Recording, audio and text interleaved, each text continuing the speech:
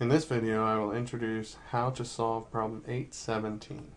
In this problem, you have the circuit as seen here. You've got a 5 amp current source, a 4 ohm resistor, and you've got a switch that is starting out up here at position A, and at t equals 0 is coming down to position B. You've got a 10 ohm resistor down here, a 0.25 Henry inductor right there, and a 0.04 farad capacitor. And our reference here is V, and we are asked to find V of t for any t greater than or equal to 0. And so, as usual, we want to start out and figure out what are our initial conditions. What's going on when this was in steady state just prior to that switch changing. And so at t equals 0 minus, the circuit behaves like this. We have our current source and our 4 ohm resistor, and then at this point we haven't switched down to B, so really that 10 ohm resistor is just hanging out there. It has no relevance on the circuit, so we'll just leave that out. Our inductor is at steady state, so it behaves like a short, and then our capacitor is at steady state, so it will behave like an open. And so therefore at t equals 0 minus, we have no current flowing through the inductor because it's in series with this capacitor that's behaving like an open circuit. And we want to figure out, well, what's the voltage across the capacitor? Well, we can find that by looking at what is the voltage across this entire branch, and that can be found because it's in parallel with this 4 ohm resistor. And the 4 ohm resistor is going to receive all 5 amps from this current source. Because the capacitor is behaving like an open circuit over here, none of that current is going to flow through this branch, and so all 5 amps are going to flow through the 4 ohm resistor.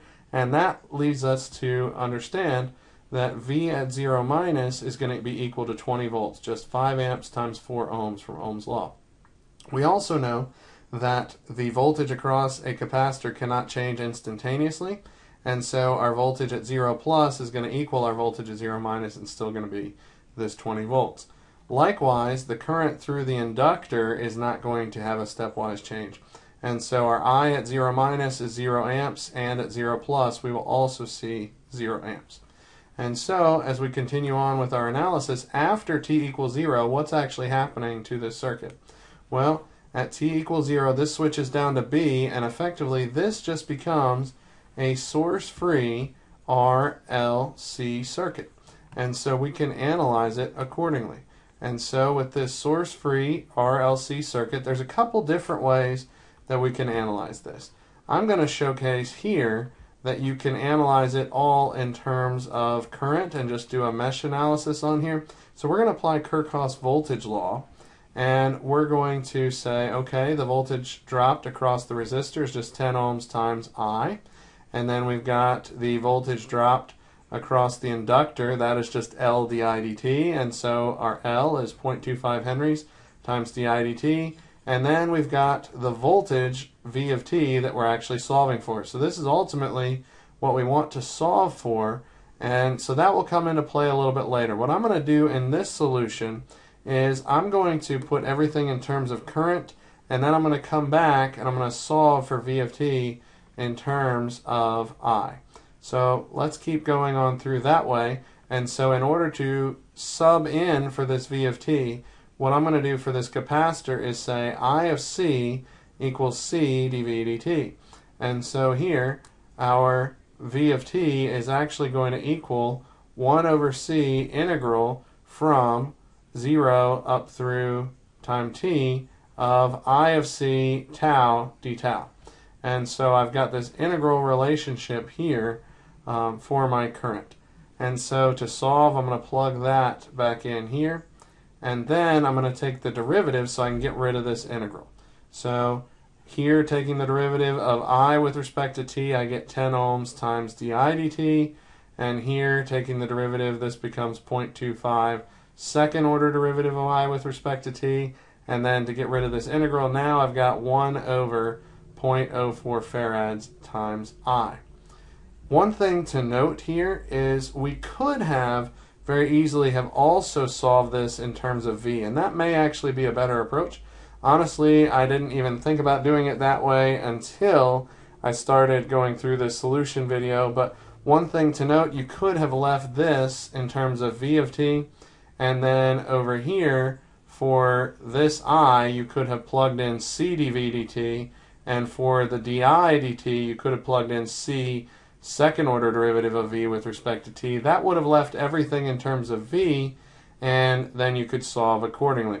That would actually make it much easier than the rest of this solution will lead you to see. And so I suggest, as you're studying for the quiz, go back and try to do that in terms of v's and dv and second order derivative of v with respect to t, and it actually works out to a much cleaner solution. As you'll see, the s values will come out to be exactly the same, and so I want to show you that as we go on through. Here is our second order differential equation. We're going to perform a Laplace transform, and we're going to get our s values here. And so in this case, this becomes just s squared plus 40s plus 100 equals 0. And so you can get the same exact expression for s in doing this with respect to voltage. It works out exactly the same way. So we solve this using the quadratic formula, and we get that s equals negative 20 plus or minus 10 square root of 3. And so because this is our solution, this is our s value, we know that the system is in fact overdamped. And so our general form solution, since we solve this in terms of I, is I of t equals a1 e to the, this is our s1 times t, plus a2e, this is our s2 times t. And so now what we want to do is remind ourselves of what t was at 0, and we're going to plug in 0 into this expression and try to get it just in terms of a1 and a2. So if we remember back here at 0, what did we have?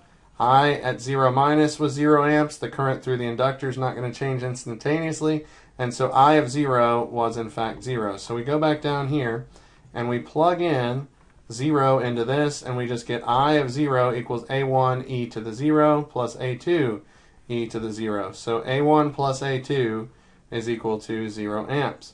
Now, we can't solve for a1 and a2 with just a single equation. We've got two unknowns, so we need a second equation. So what we're going to do is take the derivative of I of t with respect to t, and we get a1, this is our s1 times e to the s1 of t, plus a2 s2 times e to the s2 of t. And so this should actually right here, this should be a plus.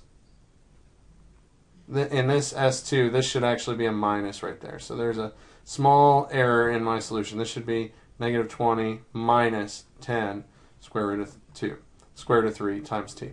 So I apologize for that. In the solution, there is a minus right there. And so then we can find di dt at 0 plus by looking at the circuit at t equals 0 plus. And so we know at 0 plus, this is our current flowing through there. And what we're ultimately trying to find is what was the derivative of this? Well, we know the current was 0. And because the current is 0, that means there's no voltage dropped across the 10 ohm resistor. We also know that there was 20 volts dropped across the capacitor, and so all of the voltage gains and drops better sum to 0, so that means we know that the inductor current, or sorry, the inductor voltage was negative 20 volts. So we had a negative 20 volts dropped across the inductor. And so if we go back to the differential equation for our inductor voltage, V equals L di dt, and we know V at 0 has to be negative 20 volts, so negative 20 volts has to equal L, 0.25 Henry, times di dt at 0 plus. And so therefore di dt at 0 plus is just 4 times negative 20, or negative 80 amps per second. So now we plug in 0 for di dt, and we go back up here to this, plug in zeros for our t's, and we end up with di dt of 0 plus equals a1 s1 e to the 0 plus a2 s2 e to the 0. And so we get a1 times negative 20 plus 10 square root of 3 times t, or sorry, plus, so let me start again, a1 times negative 20 plus 10 square root of 3 plus A2 times negative 20 minus 10 square root of 3 equals negative 80. And so then we can solve for A1 and A2. This is where it becomes a little bit trickier because I didn't convert everything into voltages. But what I'm going to do is I'm going to use a matrix. And so in the top row, this is going to be the equation for A1 and A2 that I got from I at 0. So remember, I had A1 plus A2 equals 0. That came in from right here. A1 plus A2 equals 0. And then in the second row, I'm going to put in my equation based on the derivative. So that is this. That's going to be my S1 times A1 plus S2 times A2 equals the derivative at 0. And when I solve for that, what I get back is A1 is negative 2.309, A2 is positive 2.309. And so now I know my current value here is going to be A1 e to the S1t plus A2 e to the S2t. And so I also know that my current is equal to the capacitance times the change in voltage with respect to t, because the voltage here is relative to the capacitor. And so what I can do is I can take this and I can solve for v of t just by integrating this. And so I get 1 over c integral from 0 to t of I of tau d tau. And so when I go about integrating this, what I end up getting is this. I get 1 over c, and then I have to evaluate this at 0 and t. But what I do is I evaluate this, so I get it to, this ends up being my integral of I of t. I end up with this. This is going to be my S1 over here. This is my A1 value. And then this is my S2. This is my A2 value and S2 down here. And then I evaluate this at t and at 0.